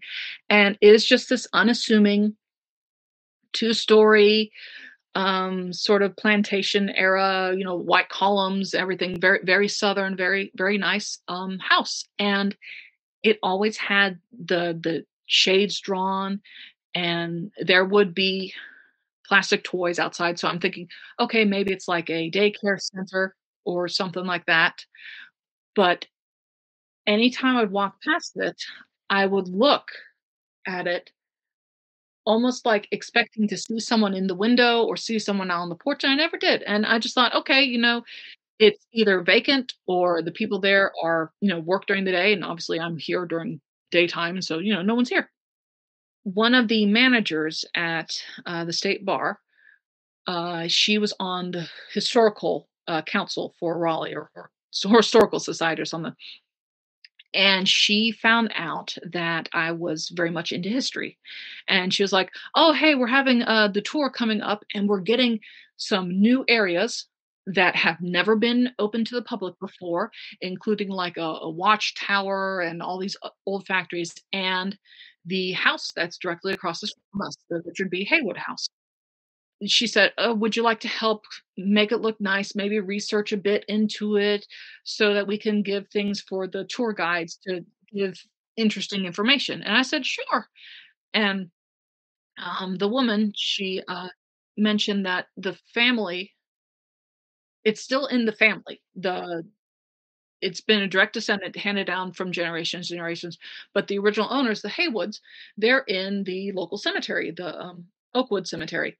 And I said, oh, hey, I will go during my lunch break just to gather information on the headstones to see, dates, and see if I can help look up family members and, just whatever. Honestly, I probably wanted to get out from the state bar just to go someplace else. But so I spent maybe 3 lunch breaks, going there and 2 or 3 or something, and just writing down information. Again, I was told, I grew up learning to respect the dead, and so I actually if someone was walking by while I was doing it, they'd probably think I was weird because I was literally talking to these headstones being like explaining who I am and what I'm doing, why this weird person from modern era is getting your information from people from the 1700s or the 1800s or stuff like that. 1800s, that's what it was. And, I thank them. I don't know if they're listening. I mean, clearly after this, I think they do listen, but, just be respectful. And so I get the information, I give it to the woman, and she says, "Okay, great. This is awesome.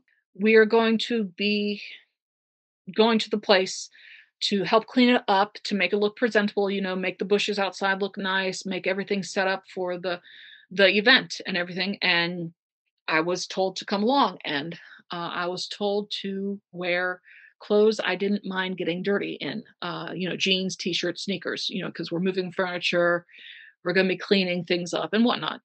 Normal clothes that you would wear. And so it was a Saturday. I get there. One of my coworkers, I think it was Lori, was outside trimming up the bushes, and she says, "Oh, hey, Jessica, everyone else is inside in the parlor. Just go inside and take a left, and they're right there." I was like, "Okay, cool." And I'm in jeans and t-shirts and sneakers, and it's a gorgeous house. It really is, and in the inside is, oh, it's a treasure trove of history stuff. I was gobsmacked about seeing all the stuff.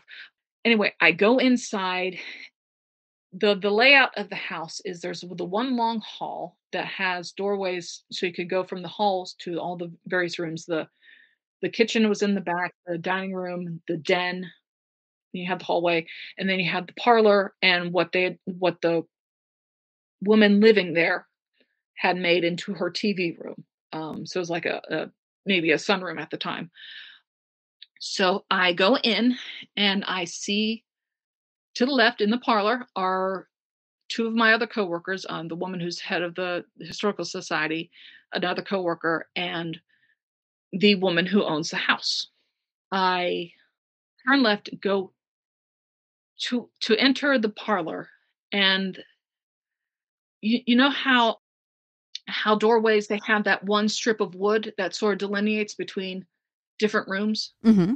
It's like on the door frame, on the floor and everything. Right.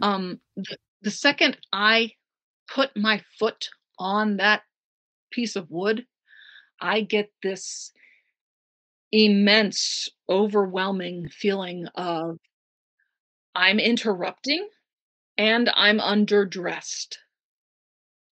Like I'm horribly underdressed. Like this is a formal black tie society thing, and I'm here in jeans and t-shirt underdressed. It's like I'm due to do a presentation in 5 minutes, and I just realized I left everything in my house over an hour away, feeling of dread and embarrassment and everything. I look up, look forward, and I see this is going to sound crazy. I see the three living people in the room. They're just kibitzing, they're talking, they're joking around, they're moving furniture, la la la la la. And my head turns slightly to maybe a 45-degree angle to the right, and I see it's not quite an overlay, but it is because she's not there, but she is. And it really doesn't make she's maybe like slightly more out of focus than everything else. This woman standing there in an 1860s style plantation dress, a daywear dress, nothing formal, nothing anything.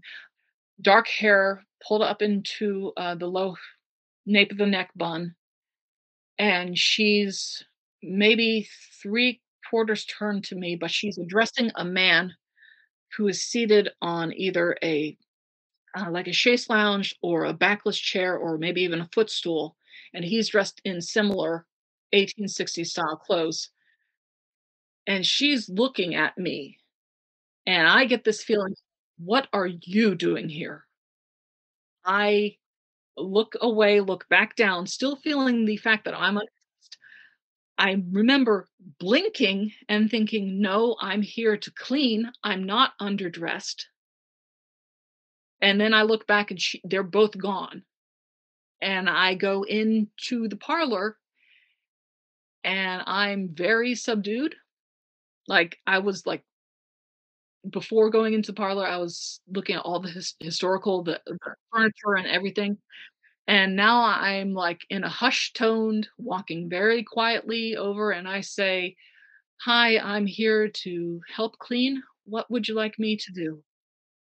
And they're like, "Oh, hey, Jessica, oh, awesome, it's great that you're here. Okay, so what we're gonna have you do is you're gonna vacuum this room and dust the stuff, and we're gonna go on to the opposite side of the house and handle where we're gonna set up the food for next weekend. And if you have questions, please feel free to stop No, me yeah, and ask." you're doing great. I'm just listening. Okay. So literally they give me this vacuum cleaner and a dust rag, and I'm looking, they're just like, "Hey, yeah, you just be careful, don't knock it into things, make sure don't wrap the cord around, just be careful. These are some old furnitures and everything." And I'm like, "Okay, yeah, uh-huh, uh-huh." They leave and I start up the vacuum. You know that feeling when someone's looking over your shoulder? I This was not looking over their shoulder. This was like if I had turned my head to my right, I felt I would have bumped noses with this woman who was looking over my shoulder. I mean, this was an intense of the I'm watching you like like a hawk, and you better not mess up. I mean, this was a she doesn't know who the heck I am, what I'm doing here. I'm not the proper maid. I'm not the proper, help or anything. And she is watching me. And the whole time I am very carefully vacuuming, making sure not to touch a single thing, not to let the cord wrap around anything. I will take long, sweeps and whatnot. And if I were to pick up, because they did have mementos from the family, like they had the pocket watches and all these wedding items, and if I had to go dust them, I would literally turn off the vacuum cleaner, not leave it running, turn it off fully, make sure it was not going to fall over on anything, take up the items, carefully wipe them, carefully put them down. I mean, like being like this is a house of glass in my mind, because the lady of the house, because that is how I will absolutely refer to her. There may have been a woman living there, like physically alive, blood, flesh and blood, but she was not the lady of the house. This woman in the parlor was the lady of the house. The whole time I'm cleaning that, I'm just saying constantly, "This is a beautiful, lovely house. This is beautiful furniture. You have this wonderful antique. My family has these antiques too, but they're not nearly as nice. I'm just trying to be as polite and genteel and as wonderful as I can be." And the second that I finish vacuuming and dusting in there, I feel her step take a step back with an air of, "Well, I guess you know what you're doing." I then go into the rest of the house, and as soon as I leave that room, I am back to being normal and carefree and relaxed, and we I help hang up the original deed that I actually read out, because some of the words are faded and they need to know what it was. And I'm going through all these different things. The kitchen was gorgeous and whatnot. And I'm just looking at all these old books, all these old antiques, relics, artifacts, and everything. But anytime I would go back into that parlor, I would immediately become quiet and reserved and explain why I'm in here. Like I had to go retrieve the vacuum. And I explained that to the woman of the house there, and that I didn't mean to intrude, and I was just going to take the vacuum, and very no nonsense business. Yeah. So we clean up the house and we do stuff, and it's getting to the point of we're getting ready to leave. My three coworkers are basically out the door. I stop the woman. We're standing in the hall. The parlor's to my left. We're not in the room. God no, we're not in the room. The woman had actually been impressed because over the fireplace in the parlor was a portrait of the lady of the house's name is Julia. It was of her mother and her 3 sisters, and it's a wonderful portrait and everything. And the descendant was actually impressed that I knew the history of and could name off the names, because she was trying to remember who the heck the daughters were, and I was able to name them all off. Because again, I had researched and looked into the family history. And so we're getting ready to leave. Coworkers are basically out the door. I'm waiting for them to get a little bit far enough away because I didn't know how this reaction was because would be handled because I already have the reputation of, oh, you're a theater girl, you're sort of the weird, crazy person. And so I asked the woman who owned, I said, is that room? I didn't even finish the sentence and I just sort of tilted my head to the parlor. The woman said, oh, yes, that's her room. I felt her all around the house, but that is definitely her room. So that woman has felt her before, but has anyone else actually seen her or that man? I don't know. I don't know. I honestly don't know. I simply left it at that because, again, I seeing dead people is not normal, at least in the way I don't know, it's just to me. But I don't know if she was ever seen. Probably has been seen. The way the woman responded is like, yeah, that's our ghost. Right. We've seen her. We've felt her. The funny thing is, when I was years later, when I was trying to write up my initial stuff so I could actually remember, and I was thinking of, should I write this entirety thing and send it to you? I found an email from the woman who ran the Historical Society. And it was an email that I had not opened up, and it had the attachments about the informations of various items in the room, in the various rooms. I swear to God, I had not opened it. It had remained unread because, as far as I was concerned, it didn't have anything to do with me. This is what it said about the parlor. The parlor is known as Julia's room because this house was built for Julia Haywood, and in the room are her family portraits, family furniture, and it has been said, her spirit. Well, there you go. I mean, Yeah. That's pretty cool confirmation for you. You hadn't even opened it. Yeah. And I had learned, so the Richard B. Haywood house was a house that was built specifically for Julia because Julia had been born and raised in New York City, Lower Manhattan, apparently. And she did not want to stay in Raleigh, North Carolina, because, podunk South. Right. And so her husband built her that house for her to stay. I don't think she's trapped. I don't think she's sad. That is her house. And you can have as many people living in there, like flesh and blood, but she's the lady of the house. Part of me would love to go back to see if she would react the same or remember me or whatever.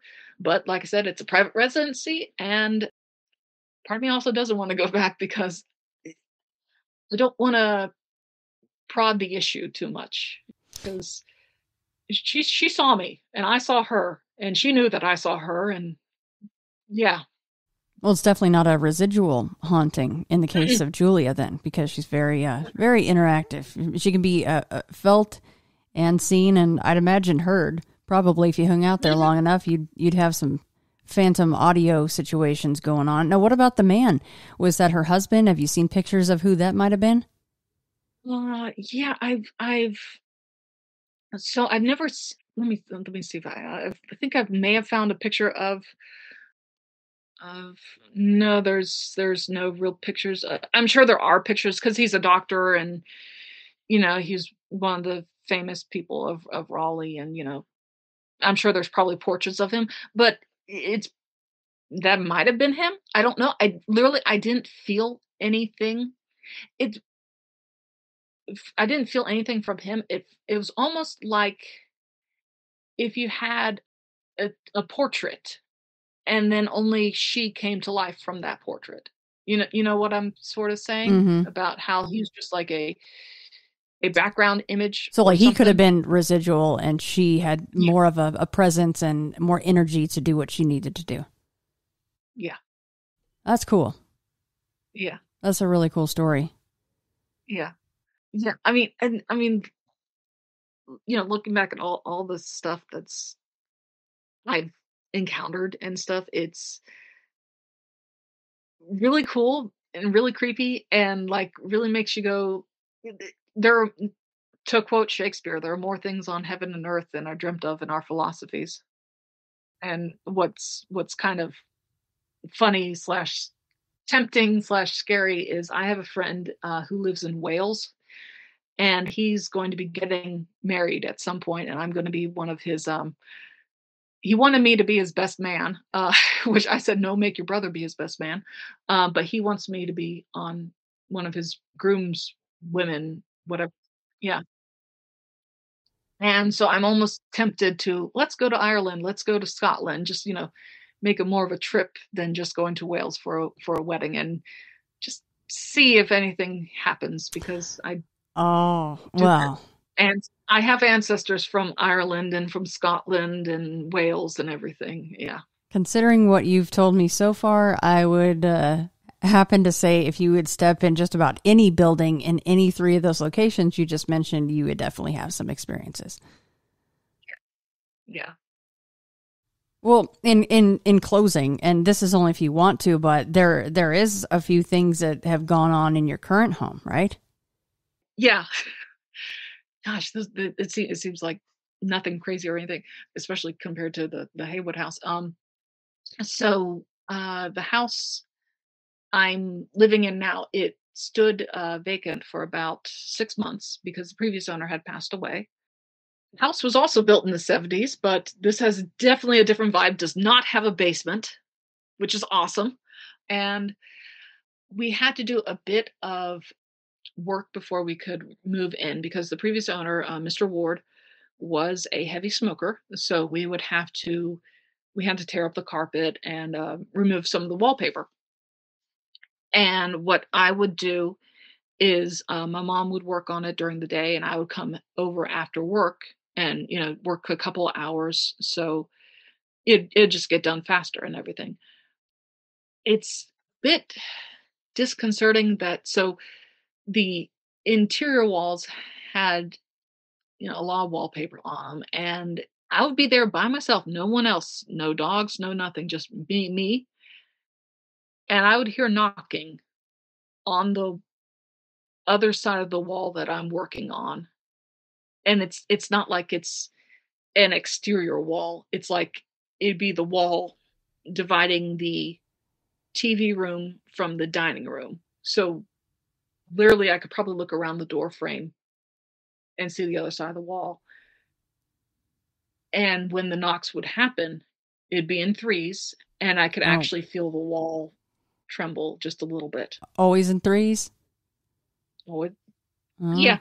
But I mean, I didn't feel no malevolence because I know the whole in threes is supposed to be a bastardization or a mockery of the Trinity and everything. This was not bad. This was at least it didn't feel bad to me because I will say since we've moved in since we've lived here, which has been about 5 years, the first year or so was it felt weird. Like we would always, on occasion, smell cigarette smoke,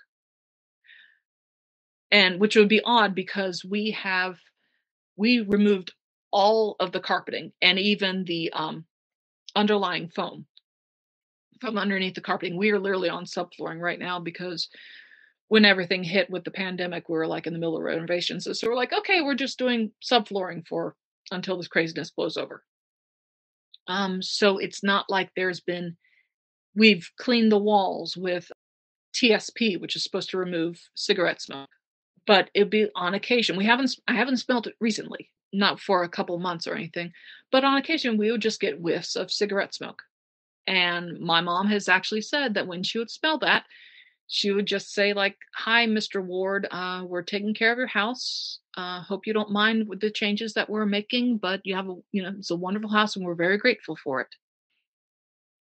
we'd do that. But yeah, I would have a feeling of, if I would look down the hallway while I was there by myself, I would actually make sure to have that bedroom light on, because that's the master bedroom at the end of the hall. Ironically enough, it's my bedroom. So because I would feel that there would be someone down at the end of the hall. And nowadays, whenever I'm in my bedroom, occasionally I would get the feeling that someone would be coming down the hall. Not, I wouldn't hear anything, but I would just feel like a presence of someone standing in my doorway. And nothing malevolent, just like, I'm here. Hi. So it felt like maybe he was checking up. Maybe there was something else. I don't know, because I think I had read that certain places that are vacant for long enough, they do attract occupants and everything, or just people passing through or whatnot. So I felt that I've also smelled my grandmother here, and that was another thing, because I would also smell, after my grandmother passed away, I would smell her in my childhood home, and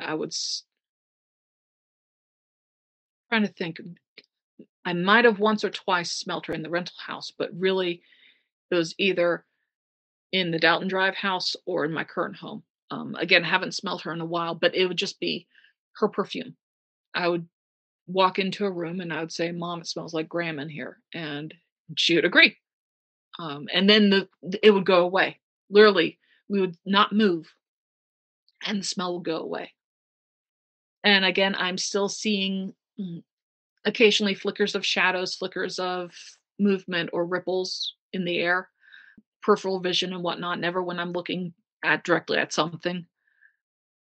The only thing that really creeped me out, aside from the knockings, was the oh god, closet. Thank you, because I couldn't remember it. In my master bedroom, we were renovating it, we were painting it, and I remember that we're just about getting ready to get started on it, because we'd removed all the stuff, and I went to flip the light on in there.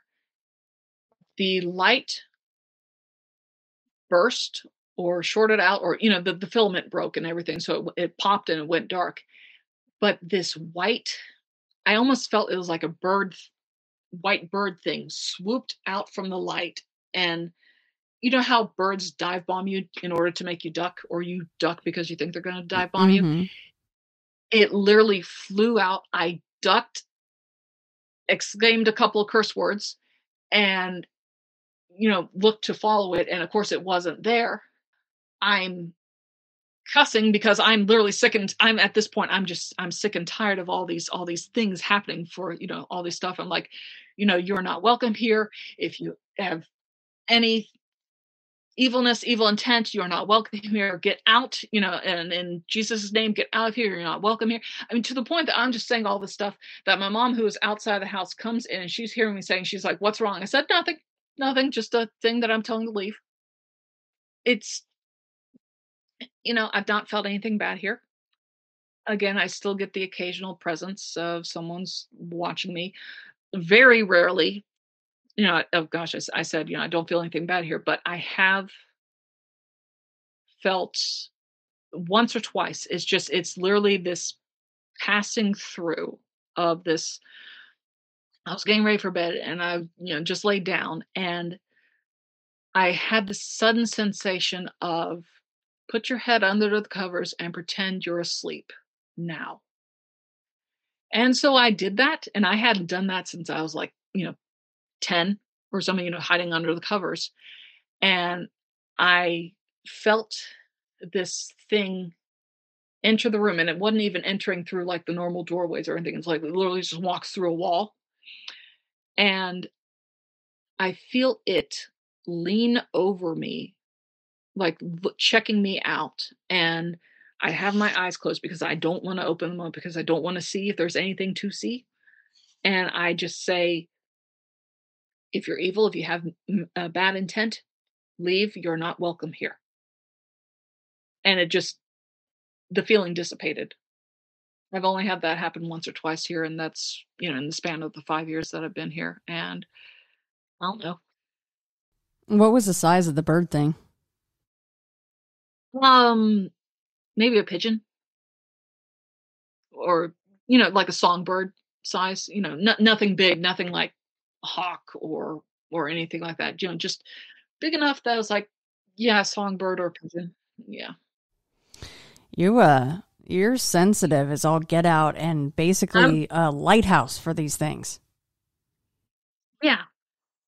It's been a thing. I mean, so my mom told me that, I have no idea if I said this already, but, so when my grandmother was going to marry my granddad was Catholic, and my grandmother was actually going to, convert. She was going through catechism and everything. She went to the local priest, Father Type, who told her because she had a dream about a woman with roses, and Father Type told her that was Saint Bernadette, and he told her to stay away from Ouija boards.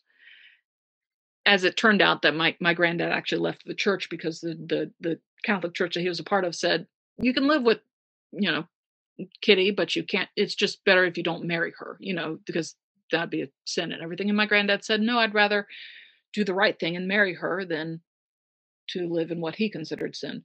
And so he actually left the Catholic Church, and Graham never converted. And we aren't Catholic or anything, but the neighborhood that my grandparents lived on, they lived on a street called Bernadette. The actress that got me into theater and everything of doing all the stuff that I do nowadays for fun was Bernadette Peters. And I also named one of my dogs Bernadette. I don't know if that has anything to do. It could just be coincidence, but it's interesting. It sure is. Yeah. I mean, yeah, but the gamut that these run, I find the one-offs just fascinating. Really is, because you're left scratching your head. You're like, did I really see what I saw? Because you're just, at least if it's a repeat thing, it's like, oh, hey, yeah, we know every night at 9 p.m. something walks down the hall, but if you're just like, this is a random glowing orb or knocks or a little man in a red coat, that's, or a 2D thing smiling at you from the hallway. Yeah, that one can definitely stay a one-off, right? Yes. Yeah, no, I will never go down that rabbit hole. I will go down every other rabbit hole, but I will not chase that thing. Oh, yeah. So.